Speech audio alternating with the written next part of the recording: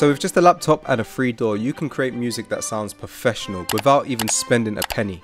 But which one is actually worth your time? Today I'm going to be testing the major free DAWs to see which one is the best in 2025. I'm going to be making a beat in each, seeing what's the easiest to use, which one has the best sounds, and what one is going to make you sound professional. By the end of this video, you're going to find out which one is the best one for you to use. If you're new to the channel, welcome. I'm Ocean. I'm a music producer. I've worked with some of the biggest artists in the UK, and now I'm documenting my journey as an electronic artist and bringing you along with me. So last time I did this, the results shocked me.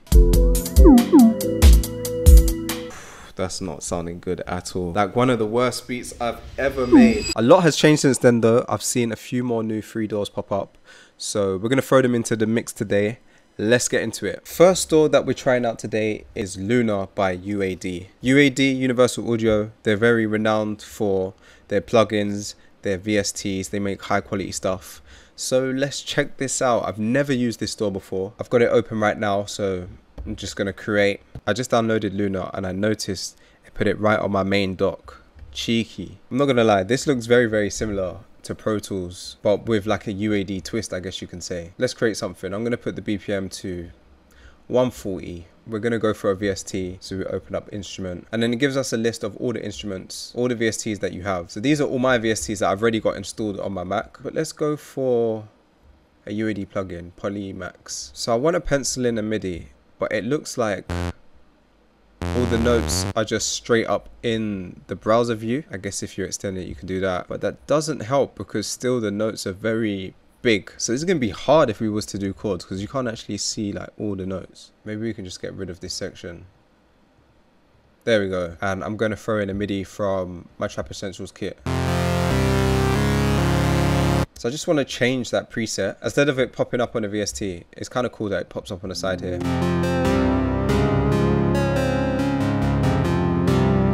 Let's just use this one for now. Let's throw some of their plugins on it. I think when you download Luna, it does come with some plugins from UAD. We're gonna need some EQ.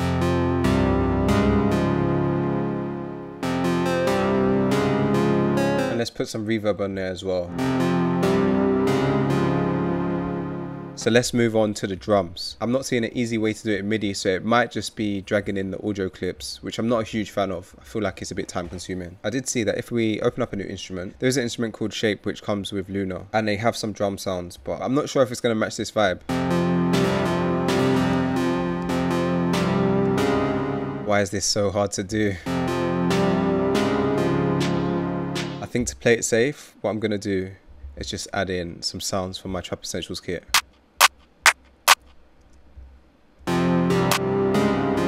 And then perhaps we can just repeat that over. Command D. Come on. Yeah, there we go. And then let's put in a hi-hat. So I'm literally just going to hold down Option and just drag them in place like this.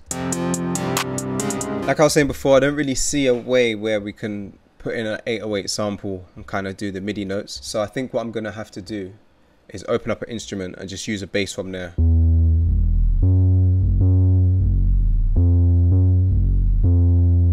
Oh, I just realized that's how you change the note length so it can be more visible. So you can make it really small or really thick.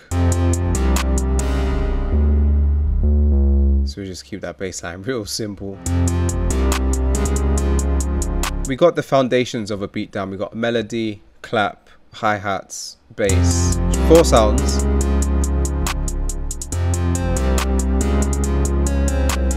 Not gonna lie, low-key kind of a weak beat. So when it comes to Luna, I'm kind of 50-50. I feel like this has the potential to be an amazing DAW. It's got really good quality sounds, and I like that of course you can bring your own VSTs and plugins into it. For the most part, it's straightforward, especially when it comes to creating tracks and selecting stuff. But I just don't like the workflow within the actual timeline. It reminds me a lot of Pro Tools. Maybe if you're a Pro Tools user, you're going to find this super easy, you're going to enjoy it. And like I was saying before, when it comes to doing drums and stuff, I don't like dragging in the clips individually. I want to do it as a MIDI. I just don't see that option here. So with each of these DAWs, I'm going to be ranking them out of 10. So for Luna, I'm going to give this I'm gonna give this a 6 out of 10. I think it's got the potential to move up though with some improvements. Let's move on to the next DAW. So the next free DAW that I'm gonna try out is BandLab, and what I like about this one, it's all online. You don't have to download nothing. There's no software. You go straight to the website, create an account. I'm in mine now, so let's just go and create a new project. This isn't my first time using BandLab. I used it one time before and I did enjoy it. It wasn't too bad. Let's see what it's saying this year though. All right, so we hit with this. Let's go for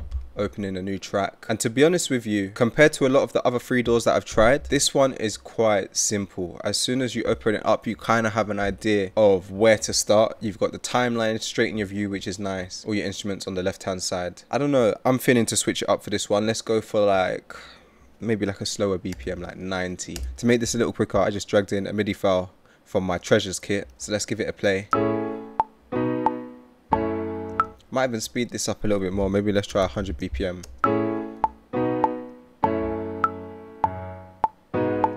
Let's double time it because I want it to be like dun dun dun. So let's check out what stock sounds they got. What's good about BandLab, they do have a nice little selection of sounds that sound good. Let's go for this electric piano. Sounds like a Rhodes. And if we hit the plus effects, we can add some effects, but I didn't notice this last time. Presets, let's play around with that. Ooh, that sounds cool. I want something that sounds quite reverby, so I'm gonna go for tones. Maybe let's just flick through here, see what we can find.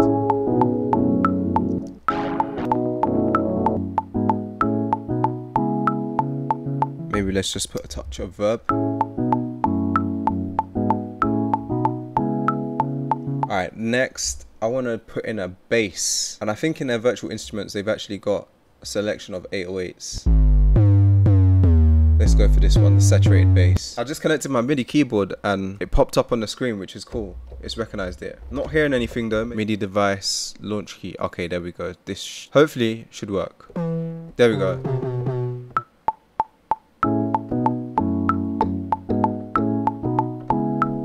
For some reason I didn't record. I'm not too sure what's going on there.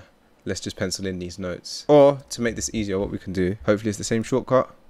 Let's go, and I'm gonna just take out all the top notes. I wonder if there's a way we can just, yes, I like that, simple. So all the notes are stretched out now.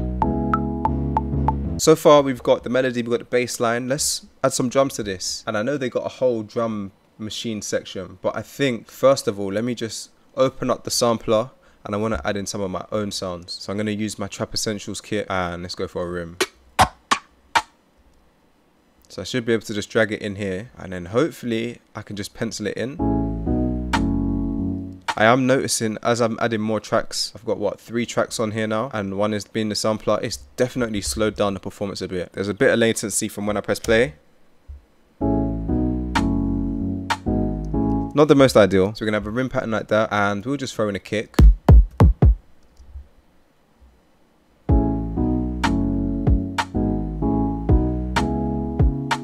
I'll come back to the kick in a second. I just want to add in some hi-hats. So let's have a look at what they've got in the drum machine. Alright, select pre-made patterns. To be honest, I want to go from empty. Let's choose this trap kit, and then I'm gonna put in some hi-hats.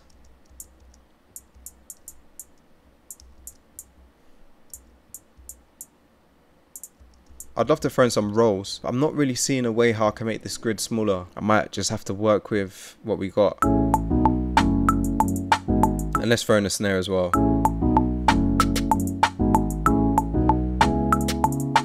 One thing I do want to check out is this BandLab sounds. They got their own packs in here, so maybe, you know, we could throw in a vocal, see if it fits. So I've selected female vocals. Can you hold me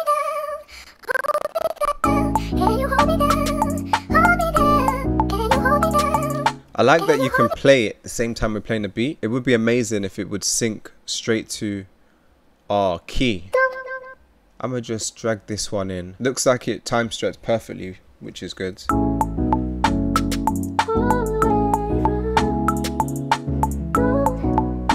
Maybe we could even just cut this section, trim this section. How do we do this? It's cool that they got some AI features though. You could split the drums and everything if there was a drum in here. Slice S. Okay, That's useful to know. And then if we add some effects, some presets again.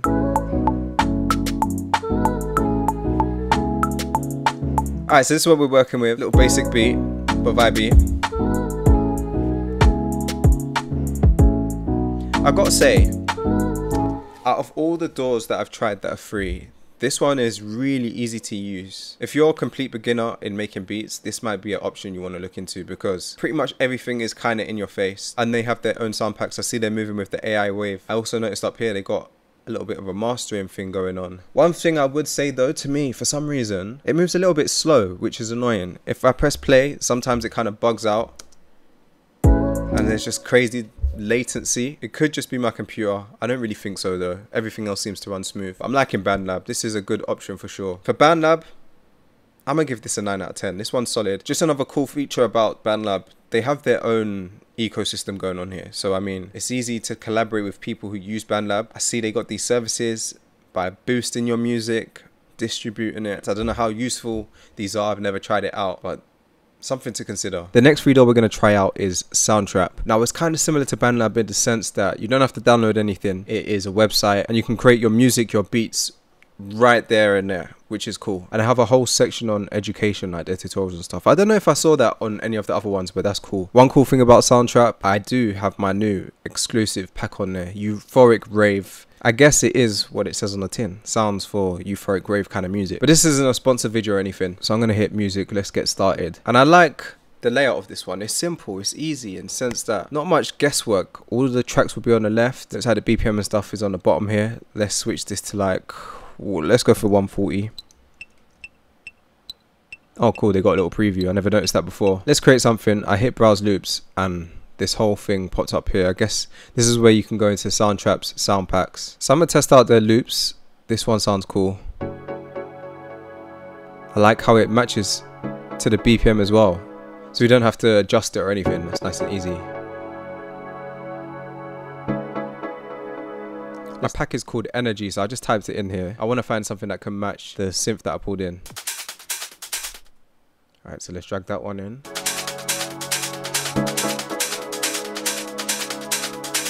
On that synth, let's test out adding in some effects.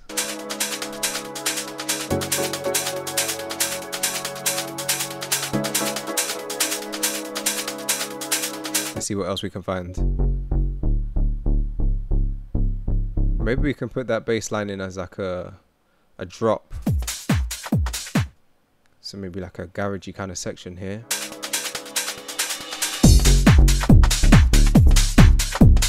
I see there's a pattern maker option here, so I guess this is where we can just throw in some drums.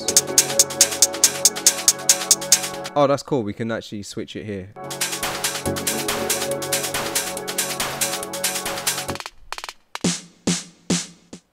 I'm just getting really random with this, throwing in some sounds and seeing how it works, to be honest with you. This is perfect. This is exactly what I was looking for. Something to just fade it in.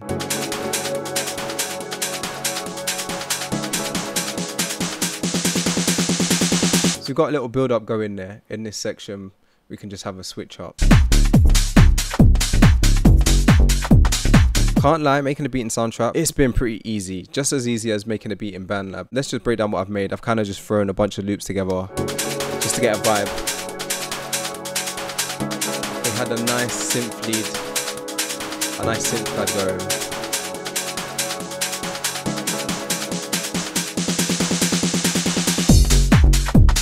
One of the most random drops ever.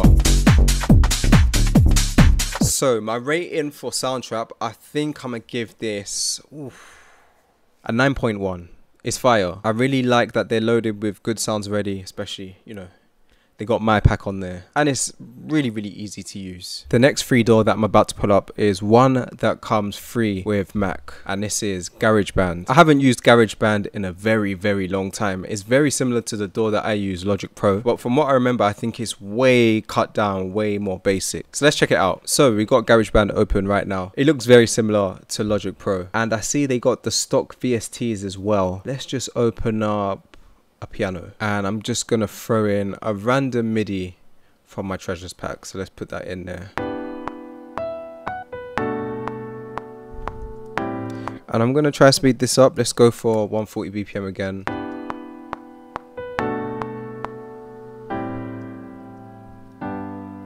The pianos that Apple seems to use, they're so clean, they sound really, really good. I wonder though, can you actually add any effects to this? I'm not really seeing any way apart from the controls that they have at the bottom here. Doesn't seem like you can add in any third-party plugins. I guess that's where the limitation is.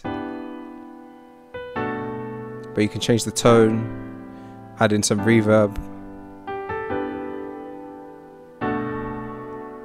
Let's see if we can turn this into an audio file, because then it would be really powerful. The shortcut is Control B. Nah, that doesn't do anything. Option B. Nah, we can't do that. It's cool that you can record audio in here. So I think if you was a singer-songwriter, this could be a very good option. Drummer automatically plays along with your song. Let's check that out. So they got this cool drum kit thing going on here. I don't want to add my own sounds though. If we want to use our own samples, we're going to have to just drag it straight into the timeline. Can we group them? Maybe that'll make it a lot easier. Nope. I'm so used to Logic, I'm trying to find the same shortcuts.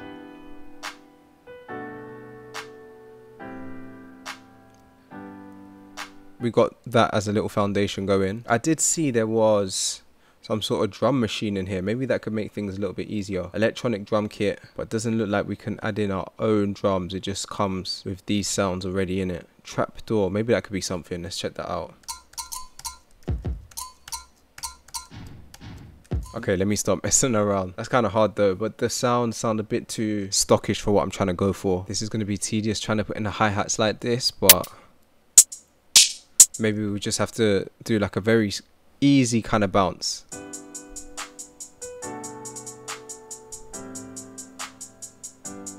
Going from Logic to GarageBand, it definitely feels quite limiting. It's like I've gone from playing PS5 and I've gone back to playing PS2 or something. Let's see what the 808s are saying. I actually just want to use the 808 sample for the bass. The only thing is, I feel like if I do drag this in here, it's going to drag in just the wave file, but it's not going to allow me to switch the notes to actually make a bass line. So we might just have to do with one of these basses. This is not good options here. We've got an upright bass, a Liverpool bass, which I'm pretty sure is just like a bass guitar.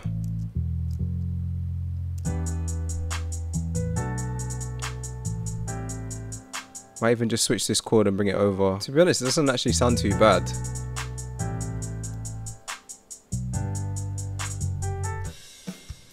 This drum kit thing was saying, maybe they got like some cool percussions and stuff.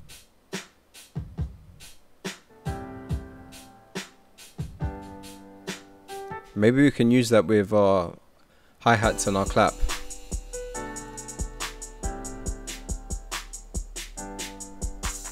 I just noticed too, there's actually no stock plugins. Like, we've got some VSTs here, but aside from the effects that are already in the VST, we can't actually change much. We can't EQ the sounds. So yeah, it's a bit disappointing in the sense that it might be a bit too limiting. But let's just throw in a kick.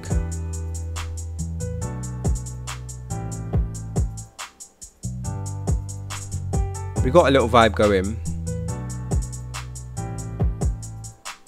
A very, very basic beat, but I am working with the limitations of GarageBand. I think if you want to just get a quick idea down, it's not the worst thing in the world. At least it comes for free preloaded in a Mac. I think where this would probably shine, let's say you play the guitar, you play the piano, you're recording your vocals, this might be the way to go. But in terms of making beats, I feel like Apple are being a little bit stingy with what's included in GarageBand. There should be a little bit more that you could be able to do. I'm gonna have to give GarageBand, I'm gonna say a 6 out of 10 for this one. So I've tested out 4 different 3 DAWs today. We did Luna, BandLab, Soundtrap, and also GarageBand. I know there's a few more like Cakewalk, but I don't have a Windows to test that out. But if there's any more 3 DAWs that you do want me to check out, then leave it in the description below. Out of all the 3 DAWs, I think my favorite 2 are definitely BandLab and Soundtrap. Like I said before, the only thing that was annoying me about BandLab is that it seemed there was a lot of latency. With Soundtrap, I didn't really have that. And it also got very cool communities if you did want to collab with people. But I think the wild card being Luna is also cool too, because UAD, they're great for effects, but it has a little bit more of a higher learning curve. It's not as obvious as BandLab and Soundtrap. But once you get over that learning barrier, that learning curve, could be a really powerful tool. GarageBand, just get Logic Pro at that point. Hopefully you found this video useful. If you enjoyed this one, then you're definitely going to love this one, where I also tested out 3 DAWs a year ago, and I tested out some other ones, so definitely go check it out.